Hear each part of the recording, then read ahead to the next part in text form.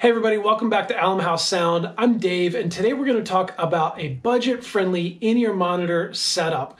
Now this is video one of two videos because I'm testing out a new product in the next video, but this video we're going to talk about the equipment that I use and install a lot right now in churches, in my church, and a bunch of other venues. It's kind of a budget-friendly way to get some good in-ear monitor systems set up for a band that covers 6 to 8 people. Now, it's not all going to be wireless, but it is going to come in under $2,000. Specifically right now, when I've recorded this video, I believe I've got a cost of around $1,800 to outfit a 6-person band with in-ear monitors, some of it wireless, some of it wired. But before we jump into the actual numbers and the specifics, I want to give a quick shout out to Hope Fellowship Church. They had me out on site with people, not just you guys across YouTube, but got to do some training on site. And it's great. It's just refreshing to be with people, shake some hands, get them hands-on on their equipment, and just really guiding and directing them with that group specifically. So shout out to Hope Fellowship Church for making me an honorary member of their team. But that's it. Let's run the intro clip and dive right in.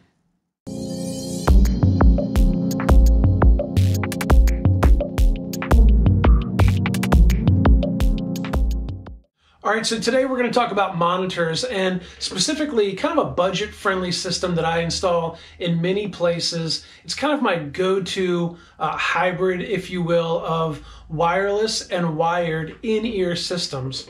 So if we start to think about this conversation first, a lot of people just say, I need in-ear monitors. And when you go and you type in-ear monitor, the first thing that's going to come up is a Sennheiser wireless in-ear monitor or a Shure wireless in-ear monitor system. And these things are hundreds, if not thousands of dollars. So you kind of your entry level is that $700 to $800 range for maybe a Shure PSM 300. You can quickly get up into the $1,200 and $1,400 range if you go with some nice Sennheisers. And while they are great quality and they sound amazing, that might be your entire budget. So how do we find a way to look at wired systems, which we can effectively use with a headphone amplifier? And we can take a signal from our board, we can amplify that signal, we can send it out to a lot of musicians, and it's a good starter path to get you on the way. Now, that being said, I still like to have some wireless options available, and we're going to talk about how we make that work as well. So let's think about my typical band setup. We've got drums, we've got bass, we've got a guitarist. A lot of times we'll have a piano player, and that's 4 people that are not really going to move at all, right? The drummer isn't going to go too far. The keyboard player isn't going to go too far. The electric guitarist, if they get happy and excited, they might jump up and down. They might move a little bit, but they're usually locked in with their pedal boards anyway, so they can't really go but so far. Do they need a wireless system, or can we get by with a wired setup for them? And I am a huge proponent of just being wired. This is kind of my go-to setup, like I said, and I've got it in my church, done it in many other churches and venues as well. Now, the people up front, maybe you've got vocals that are up front that are moving around. Maybe they're on wireless mics, and so you just want that freedom of being wireless. And if nothing else, it's more convenient to have a wireless in-ear monitor setup for them because it gives them that flexibility. So even for us, we have wired mics that we use. They're on stands, and our vocalists stay pretty stationary. But it is somewhat cumbersome to have an extra cable that has to come up and connect into their headphones and maybe stick into their pocket or something.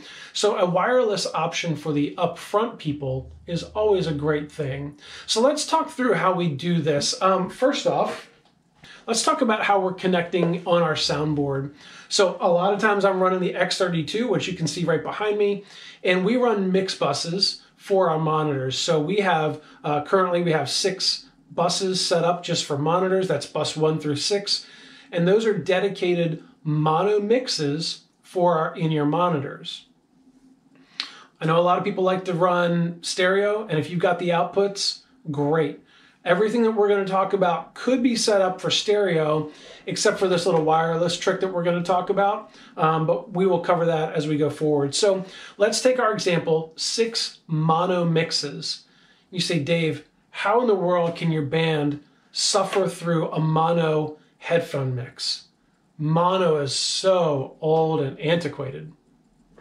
They learn to deal with it. I actually don't mind it. I'm a professional gigging musician on multiple instruments and leading worship and drums and trumpet and all kinds of things. And so that's typically what I get is a mono mix, and I'm okay with it. I don't really mind it.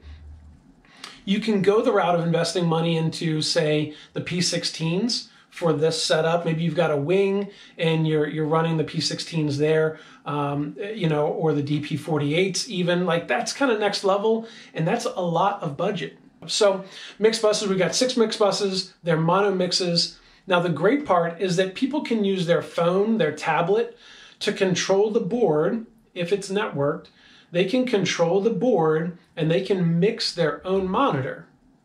Wow, that's great. So you don't actually need a P16 then for them to have this individual control. And the P16 is limited to 16 channels to mix with.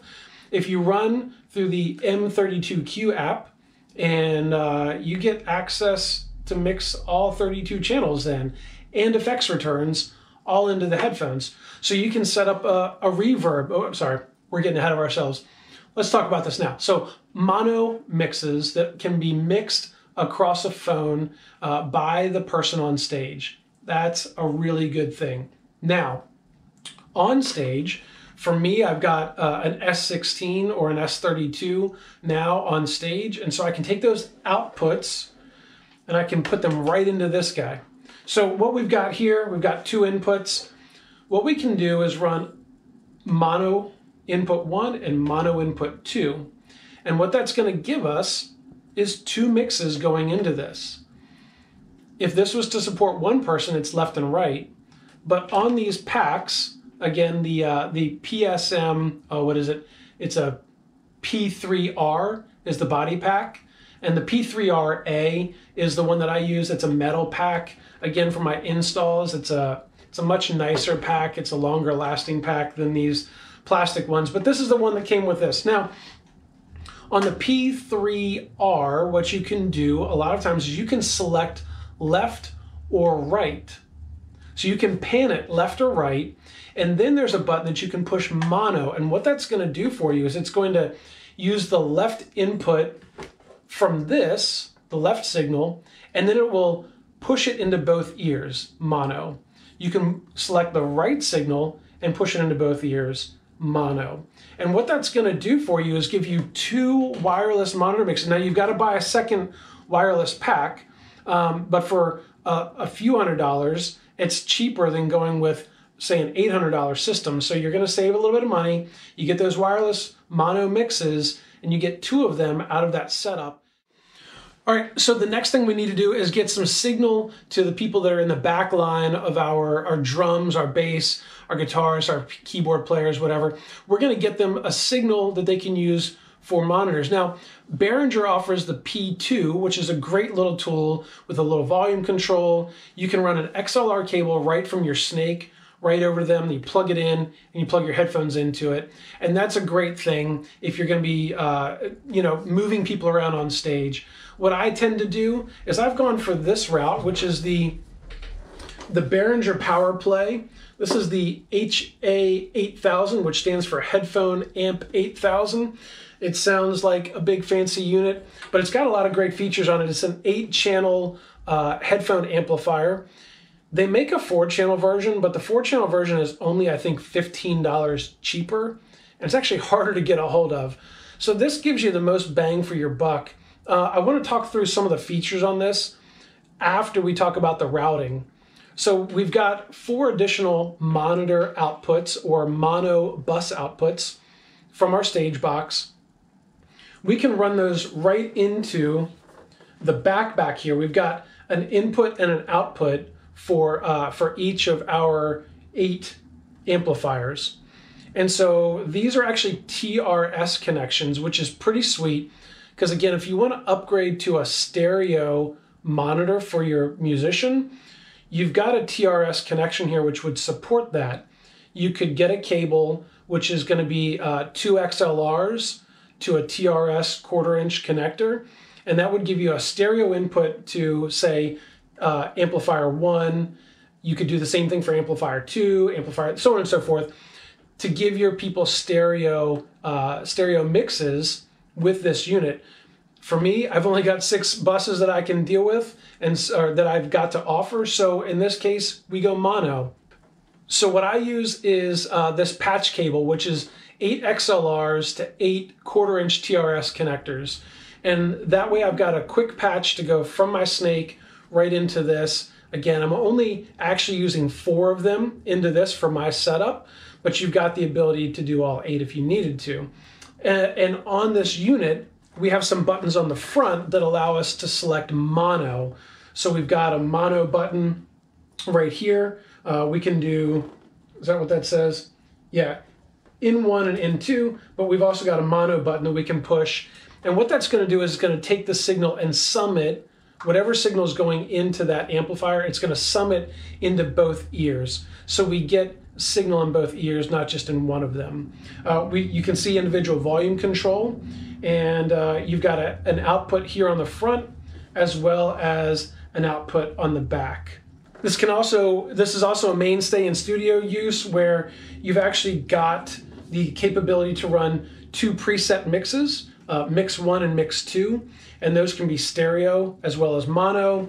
And on the front, that's where you can select mix 1 or mix 2, monitor input 1 or input 2 with this little button, and then the mono button still works the same.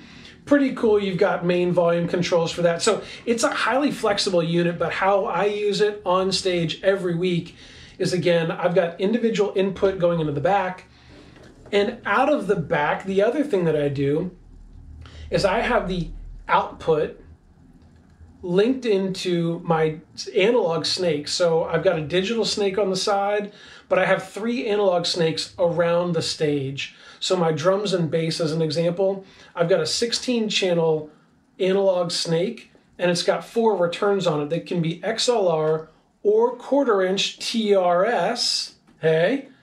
So this actually connects right into that snake, sends the signal to my drummer. So when I'm playing drums like I did the other day, I plug all my drum mics into this snake, and then boom, I've got a 1/4 inch little extension cable that I plug in, and then my in-ear monitors plug into that. So it's all right on one snake. It's super convenient. Bass player is right next to me, and so they plug into that snake as well for not only their bass signal, but also their monitor signal. My guitarist is on one side of the stage. They plug their guitar mics, and or if they're going direct that Sunday, they plug right into that snake, and they get their monitor mix there. Keyboards on the other side. So we've taken this unit, set it in the rack right next to our stage box. All the connections are pre-done.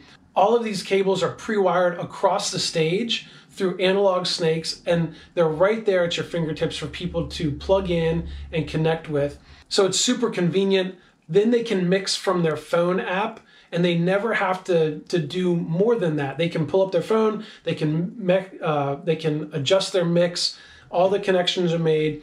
We are using, now listen, we're using a pre-fader mix bus setup for the mix to have individual control, but our output is post-fader, so that on the phone app, if you turn the volume up or down, you can mess with your in-ear volume mix. These volumes are set pretty static, but some people like to have a little bit louder mix, some people like a little softer mix, so there is in that M32Q app, there is a volume control if you've got it in the upright. When you turn it sideways like this, that's when you get all the individual faders to build your mix, but upright, you've got a master volume control there. All right, so the last thing you need for your musicians is an extension cable somewhat like this, which is it's a stereo end here, which plugs into your analog snake, and then a stereo output here for your headphones. And all you do is plug this in, kind of wrap it around, stick it in your pocket, and you're ready to go. You play drums, play bass, play guitar, whatever you're playing. Now, this one is an 1/8 inch to 1/8 inch. I always now purchase the 1/4 inch to 1/8 inch. That way these can plug directly into my snake, get that stereo signal, and then plug into my headphones. I am going to put a link down on the bottom because many analog snakes do not offer a TRS connection as a return back to the snake. And so a lot of times you just get a mono signal, even though it's 1/4 inch, you get a mono feed back up into the snake. So I always use EWI snakes, and I'll put a link down there in the description of where I get those from. You can purchase those if you'd like. They're great snakes. They've served me well, and I've put a number of those in installations over the years. So that's how I can get my headphone amplifier stereo or TRS signal all the way out to that, that analog snake. All right, well, I hope you found this video helpful. I do have links down in the description to all of the products that we've talked about, all of the different information in terms of cables or analog snakes or the Behringer unit, the Shure units. So I'm going to put those down there, but the concepts are the same. Let's figure out where we can save some money by going wired and then only put wireless where we really need it. I like to avoid the P16s. I kind of feel like they're limiting. The DP48s now are amazing, but the P16, while it is convenient, it's somewhat limiting, especially if you're running 25, 30 tracks, 32 tracks into your console. You become limited to kind of squash that down into 16. They're convenient, but if I can mix everything from my phone without having to go through that box, then that's really a good benefit. So I hope you found this video helpful. Hit the like button, hit the subscribe button. Check below for Amazon links as well because I've got those down there. And we'll catch you guys in the next video. That's it for now. Peace.